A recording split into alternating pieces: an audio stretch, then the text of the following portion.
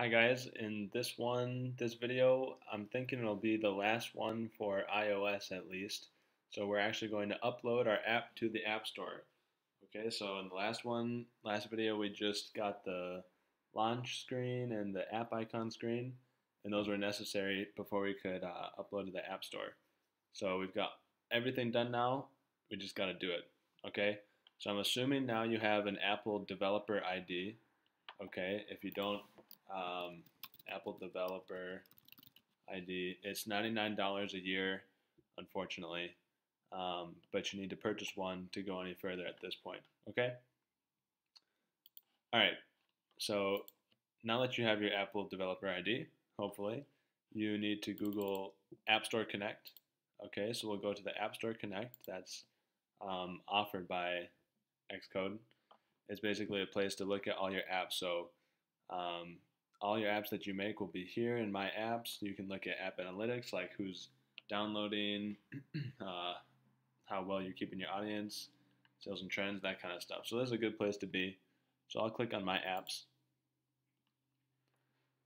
All right. And you won't have anything here.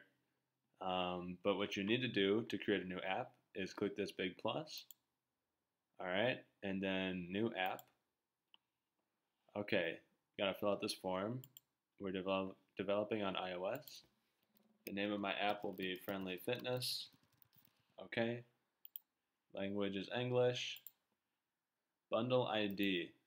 Okay, here choose XC wildcard. All right. And then your bundle ID suffix. This is important. You should do something like org dot your name. So I'll say like Sandberg. Okay, that's my last name. Org dot Sandberg dot friendly fitness. Okay, that's a pretty good syntax to follow. Do org dot your name dot name of the app. All right. And then SKU, you just have to put in something here, and then you would go ahead and click create. Now, let's see. Over here, choose. Okay, so you might need to go to this developer portal, okay, and download a certificate for your account. So I'm not going to cover that, but there's videos out there.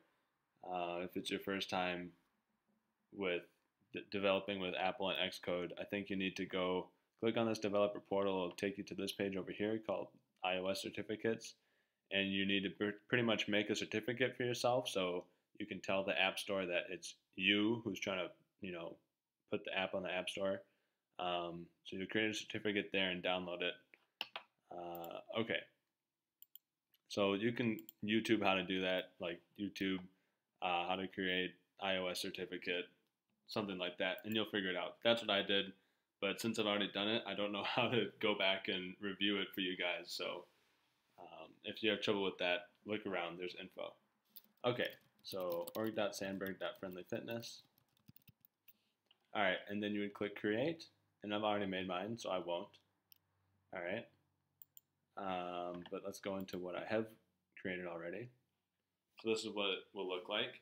So now remember that identifier that you made, this bundle ID, org.sandberg.friendlyfitness. So back in your Xcode app, let's go up here. That's what this bundle identifier needs to be. All right. So I'll change this. It's org.sandberg. Okay, so now it matches. That's good. Otherwise, you won't be able to publish your app. Okay. And now we need to scroll down a little bit, and we have to click this requires full screen checkbox. Otherwise, we'll get an error when uploading. Okay, so that's really important. This requires full screen. All right. So now all we need to do is make sure we're trying to build on a generic iOS device here. All right, and then I go over to product and then archive. So product archive will basically get our app ready to be submitted. Okay, and then once it's ready, it'll open up this window here. All right, this is like that. I forget what the name of this window is, the archive window maybe, something like that. Okay, and then you can just go ahead and click distribute your app, and that'll actually get it on App Store Connect. So it'll be over here, and you'll be able to sort of release it from the App Store Connect area here. Or you can just do validate app. That won't put it on the App Store Connect, but it'll make sure everything's working, okay? So you can click that. Let's go through. Everything here in validate will be the same as in distribute. So it's going to do some thinking and okay, upload your crash diagnostics. Definitely keep this automatically managed signing. Definitely keep that. Otherwise it's a big headache for you. And it'll do some more thinking. And then it shows you what you're distributing. Okay, this is my app. If you see a bunch of like files here that end in .so, .o, I've seen that before.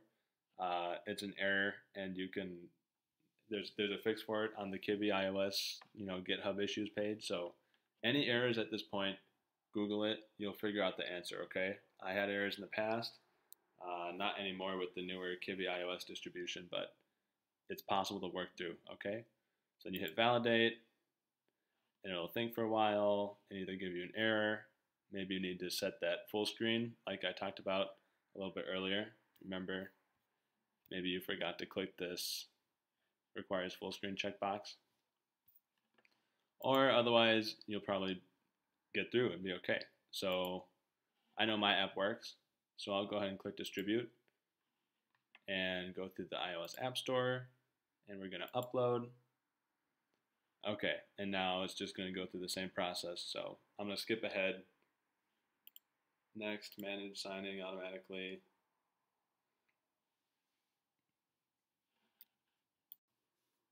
Okay, so my app has successfully uploaded, it says. Okay, so let's go back to App Store Connect. You could press that button, or I have it open here already.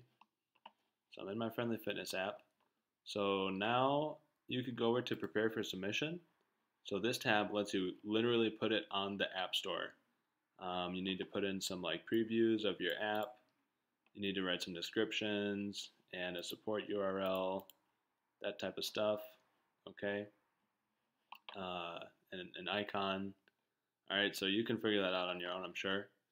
So, but I'm gonna do something called TestFlight, which lets me beta test all of my apps with my friends or coworkers, whatever, my team.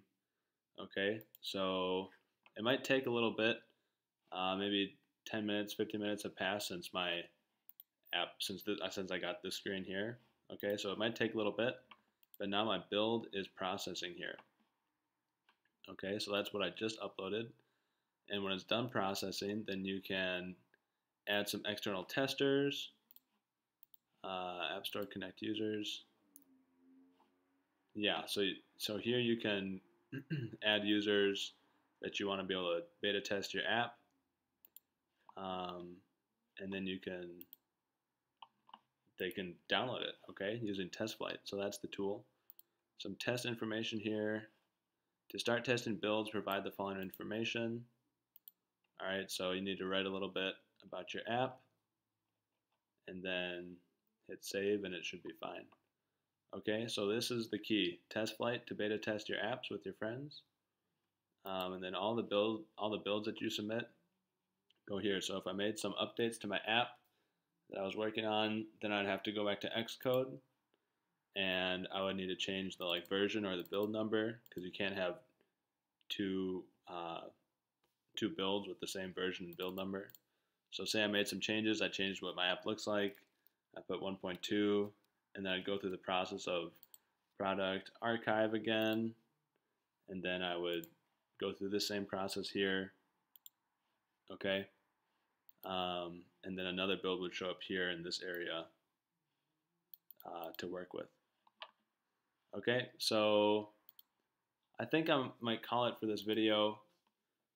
I didn't show exactly what to do, but really you can just play around here and you'll figure it out. So hopefully this has helped you guys. And once you're happy with your app, go over here to Prepare for Submission and get your app on the App Store. Okay, hopefully you guys are successful. Let me know in the comments or something if this was a helpful series. If you post any apps, feel free to put it in the comments so people can see it, or you can just be proud of your work. All right, so thanks for sticking along with me throughout this whole thing, and stay tuned for more videos. Bye, guys.